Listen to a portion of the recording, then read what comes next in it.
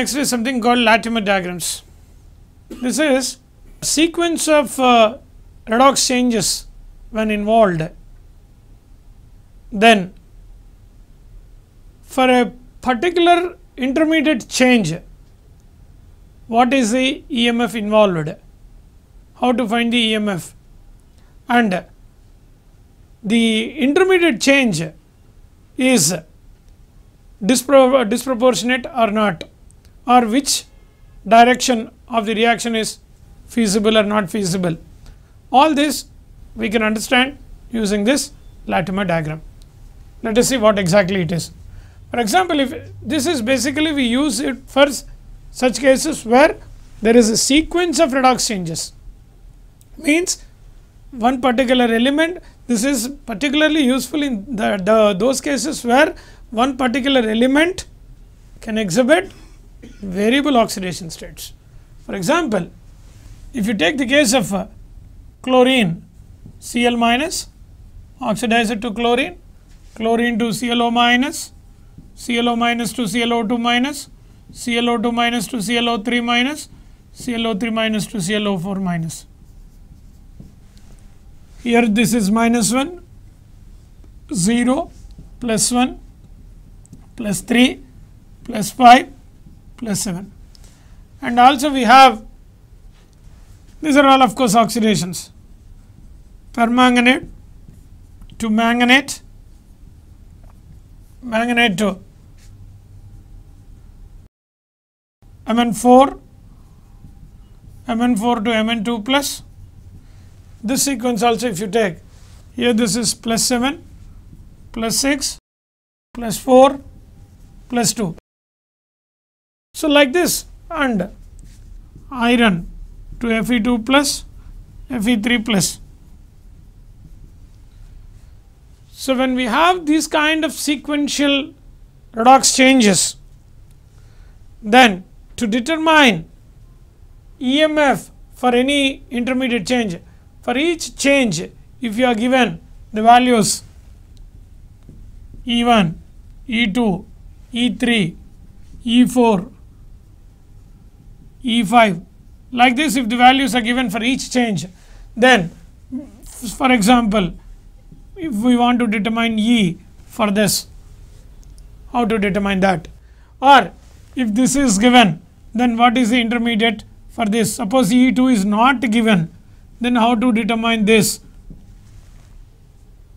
Any such intermediate changes to determine this Latimer diagrams is useful.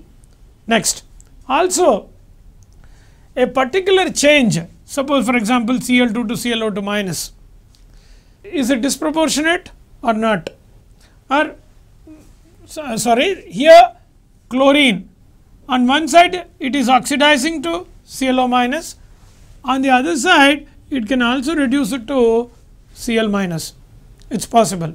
But the question is Cl2 can disproportionate, means simultaneously can it undergo oxidation and reduction or not, that also we can determine. That's now let us see how to do it. Cl minus gets oxidized to Cl2, Cl2 to ClO minus, ClO minus to ClO2 minus, ClO2 minus to ClO3 minus, ClO3 minus to ClO4 minus. When you see this sequence, for example, suppose if it is given that for a change chloride to chlorine, if the EMF is E1, chlorine to hypochlorite E2, hypochlorite to chloride E3, chloride to chlorate E4, chlorate to perchlorate E5. These are the EMF. Now, first we are asked to determine Cl2 to ClO3 minus, what is the E. So, here the sequence is that here EMF is not an additive property. EMF is not an additive property, but thermodynamical properties like delta G, delta H, delta S, they are all additive. Delta G, delta H, delta S, they are all additive. So, what we do is the non-additive property we convert into an additive property, and from that again we get back the non-additive property for the required change. So, for example, like for now for Cl2 to ClO minus, as this is E1, for this you convert this E1 into a thermodynamical property, that is free energy. Determine delta G1. Delta G1 is equal to minus N1 F E1. Now, Cl2 to ClO minus is over. ClO minus to ClO2 minus. This EMF change is E2, and for this the free energy change delta G2 is equal to minus N2 F E2. From here to here the n factor is, here it is 2 into 0 and here it is 2 into plus 1. So, the n factor is 2. So, here n is equal to 2. 2F E1, and hypochlorite to chlorite, here also the n factor is 2. Here it is plus 1 to plus 3. So, n factor is 2 minus 2F E2, and chlorite to chlorate ClO3 minus. This is plus 3 to plus 5, n factor is 2. Here delta G3 is equal to minus N3FE3, that is again minus 2FE3. Now, what we require is add all the 3, then what you will get is chloride to ClO3 minus. Here it is minus 1 and here it is plus 5, and here the n factor is 6. Now, this overall delta G is equal to delta G1 plus delta G2 plus delta G3, which is equal to minus 2F into E1 plus E2 plus E3 by, because this delta G is equal to minus NF E cell, this is equal to this. So, from this what you can write is that here this is 6. So, E cell, now this E is equal to minus 2F E1 plus E2 plus E3 by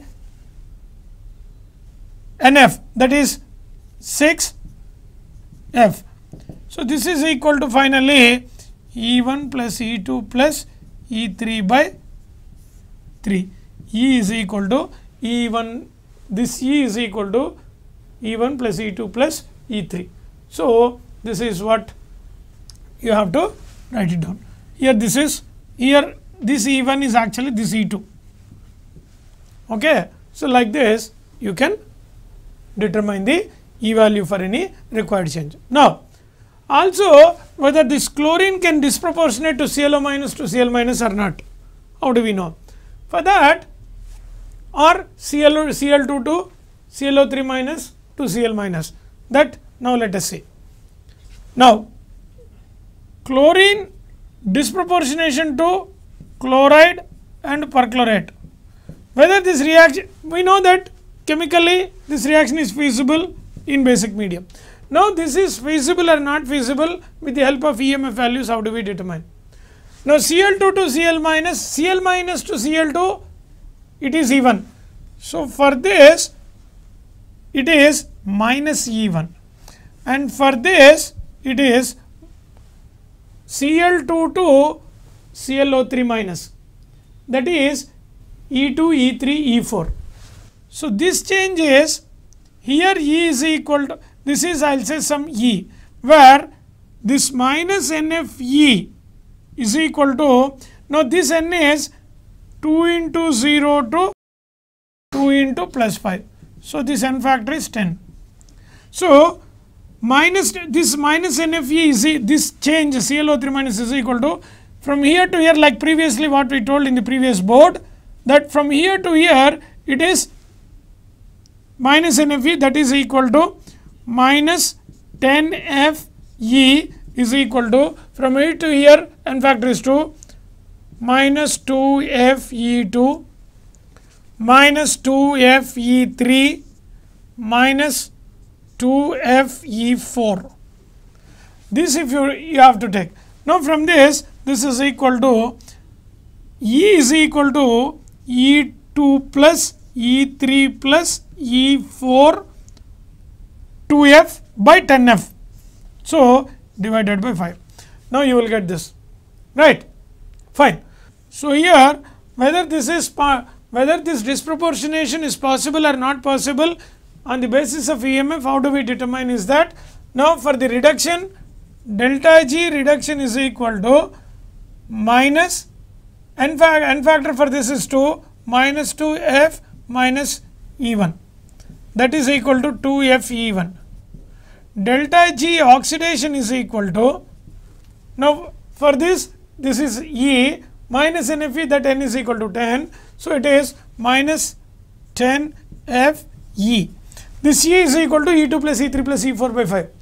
Now, you take these two, delta Gr plus delta G naught, if this result is negative,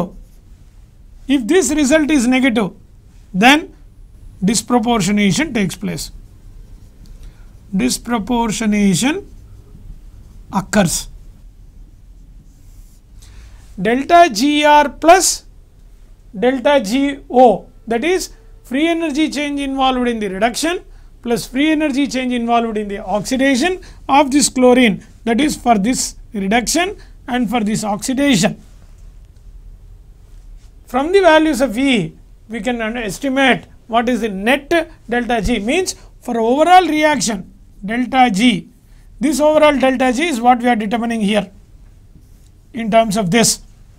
So, this delta G overall, if it is negative, then the reaction is said to be spontaneous and the reaction is said to be disproportionation, or in other words simple, that disproportionation reaction can occur under the given conditions.